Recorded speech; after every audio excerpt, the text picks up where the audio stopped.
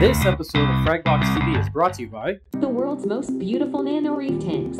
Start your reefing adventure at reefcasa.com. What is going on? Reefing fam, Arch here. This is Fragbox TV. Welcome to the store. Look at this.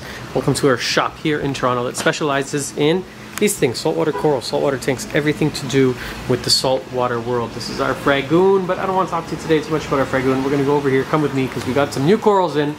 And one of them holds a very dear place in my heart. So I want to teach you how to keep them because they're really easy and they're very beautiful, and we have a lot of them. So it's a good time to make a video and show off some of the different types that we have. This is the plate coral. And you can see where it gets its name because it grows in this circular plating, sort of like a dinner plate pattern. And they can get quite big. They take some time to get there, but a piece like this eventually could reach, 6 or even up to 8 inches across. But they do make a good fit for smaller aquariums like our Reef Casa 12-gallon right here, the studio that we have in the shop. Like this one right here. Not too big, not too small. Perfect to watch it grow out. Now, cool thing about plate coral, they come in so many different colors, like very, very cool combinations of colors, and we often find them with contrasting colors. So we'll see like a purple base like this one, but then green tentacles which stand out really nicely against the deep purple. Sort of a rare color we don't see too often. This is a red plate coral. And then even maybe more rare than that, we have blue plate corals. Blue is really a tricky color to find in any LPS. And we only see these blue ones come really from Australia. In terms of lighting, I find they like low light. So usually par levels between about 50 and 100 if you have access to a par meter. Or generally if you just put them on the sand bed, they're gonna do well.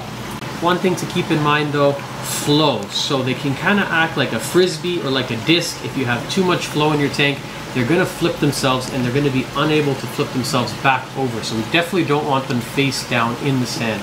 So they do need some current though, because the current is what's going to provide them food as they catch stuff floating through the water column, but also it's going to give them a chance to clean their bodies of any sort of detritus that builds up, because they have a tendency to kind of collect detritus throughout the tank. So we want a spot on the sand bed so that the light's good, not too much flow, but then again not too little flow. If it's too low, again the detritus is going to build up and then it can cause bacterial infections if they're unable to clean their bodies. Now, types of plate corals, there's 3 different ones that I'm aware of. We have our standard plate here. We have Diaceras, which are kind of similar, except they grow in less of a circular formation. You can kind of see the ridges here and the shape of it, the way it's not perfect circle. And these ones you can actually frag. They'll actually sometimes fragment themselves. You can see right in the middle there, it has 4 different separate mouths, where our standard plate coral really will usually have just 1. And then finally we have the very different and very beautiful Heliofungia.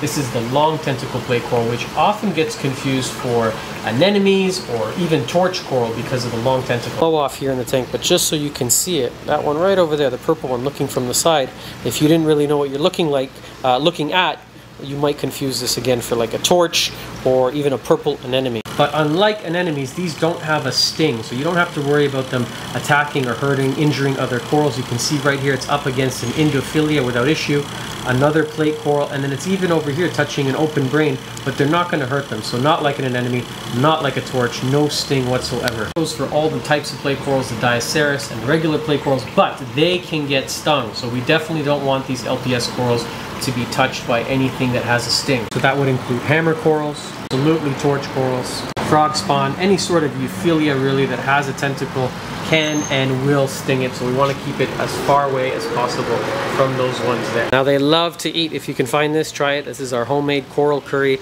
This is a great all-around LPS food, soft coral food, super easy to use, and just spot feed them right directly in their mouth. Now finally, water parameters. We like to keep our water here within natural seawater. So alkalinity, we're aiming for about 7.7, calcium of 450, magnesium 1500, and salinity 1.026. These ones like most stability out of the 3 that I've shown you today. The long tentacle, they really want stability, but they're really not more difficult than the other 3 in my experience. And I think that's about it. It's a really easy coral. When it comes to LPS, I would say they're even beginner friendly. Maybe not the absolute first coral you put in the tank, but don't shy away from them because they're really unique. They're one of a kind and they don't look like any other coral out there. If you enjoyed this video and you want to see more, give us a thumbs up, subscribe, like us, like the channel, all that fun stuff as we kind of work through and do videos on all the different pieces in here because we love doing coral care videos. That's it. We'll see you on the next episode of Fragbox TV. Bye for now.